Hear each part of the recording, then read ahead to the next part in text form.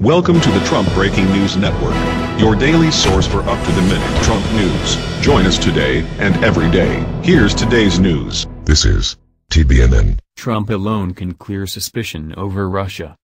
By Washington Examiner. President-elect Trump was correct to criticize the website BuzzFeed for violating journalistic standards and publishing an unverified, salacious and at times provably false memo. But he goes further and seems to chastise anyone who asks about his views of, or ties to, Russia. While some charges against Trump relating to Russia have been proven bogus, others are plausible enough to have piqued the interest of intelligence agencies, law enforcement and Republican senators. Trump and his team cannot wave all questions away as speculation and unverifiable.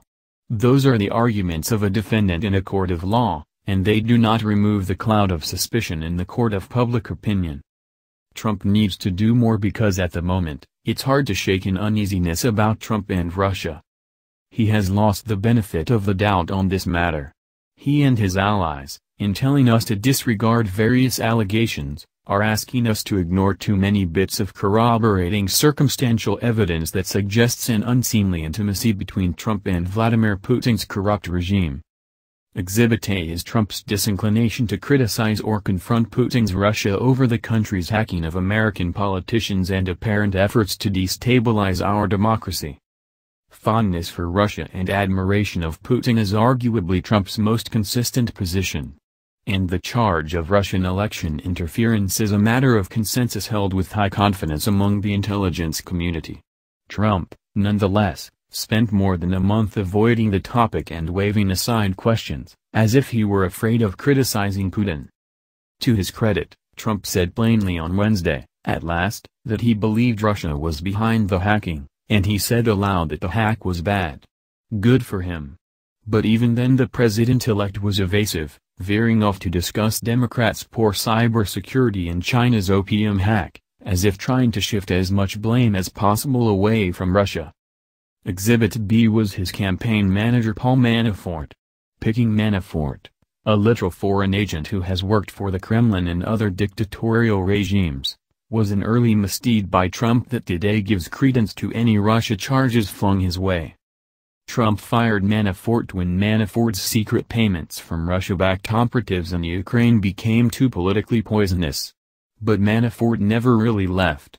After the election, he advised Trump on cabinet picks.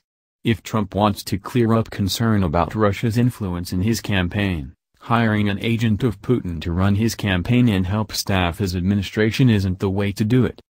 Manafort was likely behind Exhibit C, the removal from the Republican platform of language calling on the U.S. to arm Ukraine with lethal defensive weapons against Russian invaders. The Trump campaign quietly and unilaterally spiked this language just before the July convention. How to help Ukraine resist Russian aggression is debatable, but the Trump campaign didn't allow debate, and Trump has never provided an account for this change to the platform. The president-elect can set this straight by clearly standing up for Ukraine and pledging whatever support the besieged country needs. Exhibit D is the odd closeness to Russia of some of his picks. Mike Flynn, Trump's choice for national security advisor, has in the past year changed his rhetoric and become a consistent Putin apologist. Flynn has taken money from the regime via the state-owned television station RT. Rex Tillerson, Secretary of State designate, also has complicating entanglements with Russia. Tillerson has done a good job in his hearings of showing toughness towards Russia. He owed the Senate this candor and toughness. Now Trump and Flynn do, too.